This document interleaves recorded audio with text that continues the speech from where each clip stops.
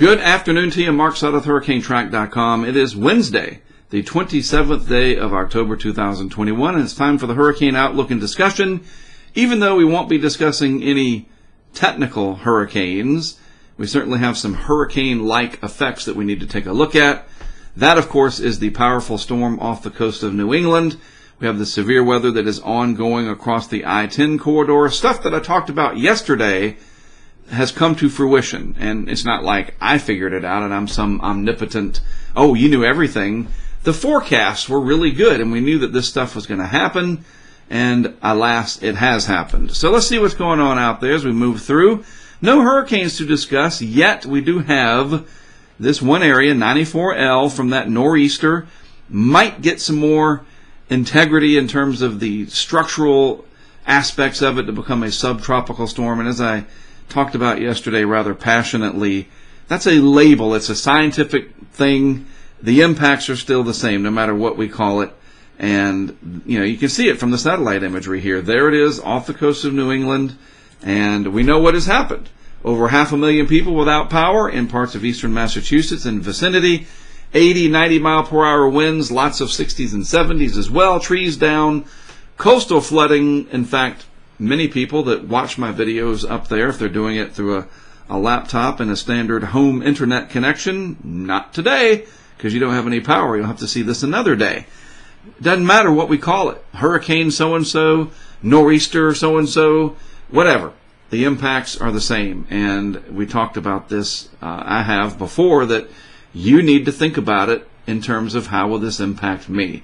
The weather is one area where I want you to be selfish. How will this impact me? What do I need to do about it? And then who do I need to tell to keep them aware and safe? So there's the situation off the coast of New England. We'll look at some video from it in a minute from social media. This is another big-time event, the storm system. Remember, this whole area down here, I talked about it yesterday in my discussion, was painted in a 5% tornado risk. And you've seen the video by now, I'm sure, out of Orange off of Interstate 10. Orange, Texas, getting a hit from a tornado there, as did Deweyville, where they had a big flood back in 2016 that I covered with my colleague who is no longer with us, Carrie. So little Deweyville getting hit today. So these big-time events, even though this is all calm and quiet, there's still plenty of action up in the mid-latitudes, and we do talk about that, not just hurricane-centric here, all right? And then, of course, out west, it's nice and calm now, finally, after all the mayhem that you have endured lately, which has left snowpack. There's the Sierra. There's some snow in parts of the higher elevations of the Rockies.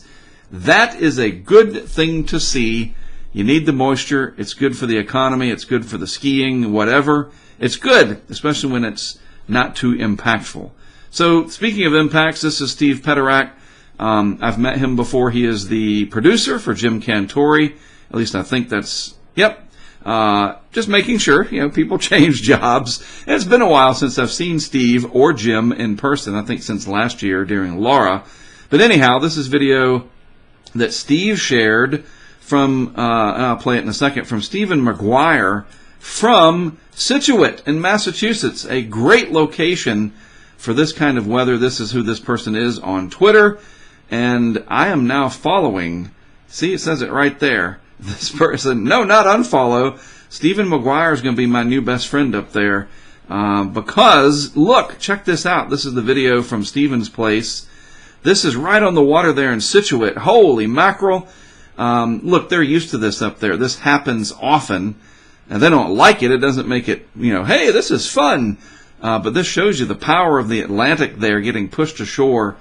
And in the future, this, you know, future meaning this coming winter, I fully, as the scam calls come in, I love it that the phone will tell you scam likely. I fully expect to get up there, and I'm going to get in touch with Stephen and say, hey, look, let's put some cameras on that house and see it from point blank range, because he's filming from inside. Hey, guess what? We have cameras that can film it from the outside, and they can take a beating. We've done it in Cat 5 hurricanes, so let's see what it does in Scituate. We're going to be on top of that. So really appreciate that Steve Peterack shared this on Twitter. It's the good side of social media. We get to see what we miss, so to speak. I couldn't get up there for personal reasons, so at least we get to see it from this perspective. Also, a friend of mine from up Boston way shared this from his buddy, which this was taken down in the Marshfield area at the Green Harbor, and that's the ocean. The sea was angry that day, my friends. Was that George Costanza who said that? It was definitely angry this morning. And this is what the power of these systems will do. You guys that live up there, you know this. But for everybody else, just a gentle reminder. There's the energy with it right there. There's the vorticity signature.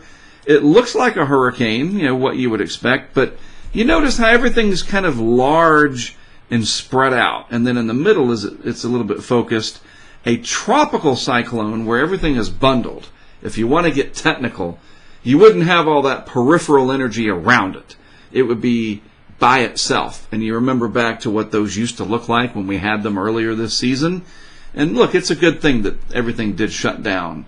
I'm in the business of tracking hurricanes. That's what I've done for the better part of 2 decades plus. But in all reality, they hurt people. It's a big deal, and it leaves scars for generations. So we don't get excited when they come for the reason that we know, hey, they're going to hurt people. We get excited because we get to put our technology to use and our knowledge to use to study them better. And so I look at this and I think to the past, that doesn't look like what a typical hurricane would. There's all that energy around it. It's spread out over a large area. So let's see over the coming days if this becomes more isolated in nature and you lose all this peripheral energy as this drifts to the south and east. And that is what the Hurricane Center was talking about here. And you can see that reflected in the 5-day, or I guess east and then southeast, because the Atlantic's kind of warm out here, and warmer than average. So this will be something interesting to watch from a meteorological perspective. How does this transition and morph over time?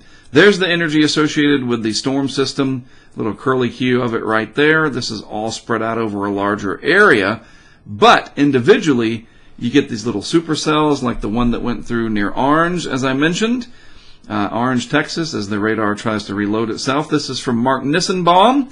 Usually I show you the radar animations that he puts together from FSU during hurricanes, but this is pretty good. I think I've got a 100 frame loop in there.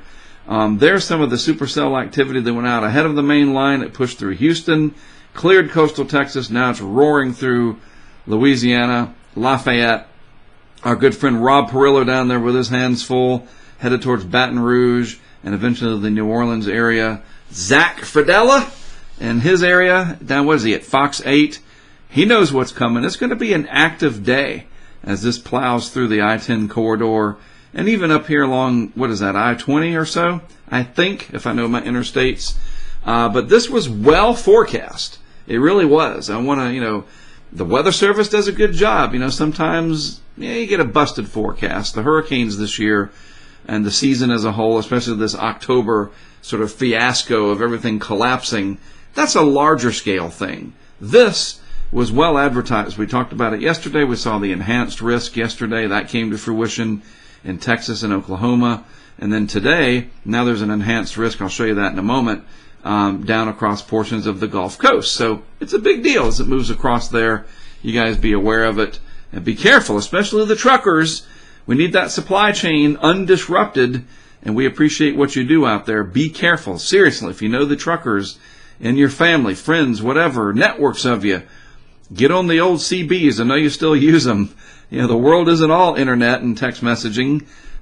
For real, let people know, look, this severe weather moving across I-10 can be a big problem. And look at this, the direct tie to the warmer than average Gulf. I talked about this. If the hurricanes aren't going to bleed off the energy, then it's going to get pulled north out of the Gulf of Mexico from these big mid-latitude storms that come out of the Rockies or the West Coast, crossing the Rockies, and that is the source down here.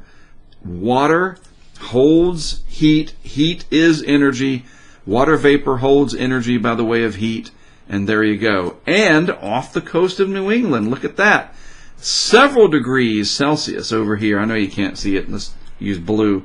Above the long-term average. And so, what was it? Was it Meineke, the muffler company, pay me now or pay me later? I'm on the pop culture thing today. But the Atlantic is the same. The global heat budget, that's what we call it. The heat has to get dissipated somehow. Well, it doesn't have to. But when it's not used up by tropical cyclones carving out these areas of upwelled and expended energy out of the ocean, then the mid-latitude storms tap into that energy, and then they are themselves boosted more often than not. And we're only at October 27th. Imagine December 27th, November 27th, January 27th. You follow me? As the seasons progress and we get more cold air involved, this contrast of all this warm water relative to average could make for a very busy time of it, and my chance to get back up to Scituate and meet, what is that, Stephen McGuire in person. You never know. All right, moving on along. Today's enhanced risk down along the Louisiana area. You know, you guys, if it's not the hurricanes, it's the severe weather, right? And it's, again, seriously, it's that warm Gulf helping to fuel that. It adds to it. It really, really does. We call that instability, or CAPE, the available energy, the potential energy, as it were. And this is a problem down here. As I said before, I really want to push this in all seriousness. Take this very seriously. Talk to those truckers, for real. Send the messages out. Facebook groups, you name it. Share Zach, his updates that he's going to do. Anybody else is down. I know Zach personally, so that's why I pick him out. And this is a problem. This severe weather, very impactful, and if just one person is killed, that's one person too many. And it's all a matter of just being aware of it. It's that simple. It is a solvable problem. Tomorrow, moving on along, this is today's outlook. This is tomorrow. It's in my neck of the woods. And as I suspected would happen yesterday, give me a little credit, I thought this would get pulled further south, and it did. Do you remember yesterday? It was kind of like that, the slight risk. And it did get pulled back to the west a little as well, but I figured it would get pulled south a little bit more. So CJ down here and Cornelius, you guys, heads up. Might be kind of active there in central Florida, and then in my neck of the woods as well. Finally, things calm down by Friday. Just a general thunderstorm risk for the mid-Atlantic and extreme southeast Florida, and then maybe just a little bit more energy starting to come in to the Pacific Northwest. We shall see. All right, so moving out into time let's do some time travel into the future through the GFS here, the 850 millibar chart. And this is the whole North Atlantic shot, and I'm going to show you this for a reason. Let's outline it in blue real quick. What's what? This would be Spain and Portugal real quick. This is the west coast of Africa. All right. Here is the eastern parts of North America through the Carolinas and Florida. All right, everybody got the deal here? There's Central America and the northern part of South America. So now we know our geography. Look at this. We got this high pressure area way far to the south. And there's another extension of it kind of ridging over into the Caribbean. And that, my friends, is a telltale signal as to why we don't have much activity. High pressure literally is just like it sounds. It's the weight of the air. Not only does it push down on our shoulders through barometric pressure, but in the way it works globally when that large chunk of air sitting out there, and that's what this is. I'll kind of highlight it. This represents a very large area of air, and it occupies space in the atmosphere, and it's measured in its thickness like a mountain would be using contours in geography or geology. Do you understand? We use the same thing in meteorology with height lines. But this represents a big area of air in 3 dimensions. And it's situated such that the tropical wave energy that comes off Africa, and there's still a little bit of it out there, is suppressed to the south. So it ends up dragging across South America, losing some of that energy, or ending up in the southeastern Pacific where the pressures are not as high, and so they come out a little bit farther to the north, take advantage of a lot of different favorable parameters, and we get Pamela and Rick, and probably one more name storm in the East Pac, if you can believe it. I'll show you. I think it's coming. So let's get rid of all my drawings and I'll show you what's up. And watch right here. Maybe we get a tropical weather outlook for something there over the next few days. And then watch what happens with this, the concentrated area of vorticity. Does it become more sort of its own thing, so to speak, out here? Kind of making a name for itself, literally. And I will say this real quick, and the pop culture thing continues. A couple people messaged me privately on Patreon, and they said, if it gets named, would it, and it's over the ocean, would it be a fish called Wanda? Ta-ta. All right, enough of that. So let's move this. It's true. It would be a fish storm. I was trying to explain that to my kids the other day, and my son, he said it doesn't impact the fish. It just gives them rain. They like that. That's practical thinking from a 10-year-old. So yes. So anyway, it moves out. Very, very, very limited. I don't know. I don't think it's going to do it. We'll see. Not much energy there with it over. That's about 36 hours out. Then it really starts to run out of time. This is this next bowling ball of energy coming through that'll give my area the chance of some precip and severe weather. Nothing down in the deep tropics to speak of. But watch again right out here. There's just a little bit of energy trying to coalesce off the coast of Africa. And finally, it tries to do so there by about 108 hours out. Maybe you see it right there. GFS picking up on it. Who knows? Maybe we get a little tropical weather outlook action, a brief depression. Who knows, right? That would be something else. We approach November and we get a system south of the Cabo Verde Islands. That would just be like, well, there you go. There's 2020 wrapped, or 2020. No, we don't want to do that again. 2021 wrapped up in a nice package for you if we get something that developed where it absolutely shouldn't. We shouldn't see that. That should be over here. And it's not, because of what I talked about earlier, at least part of it. It's the way the pressure pattern is. And so anyway, move this on out.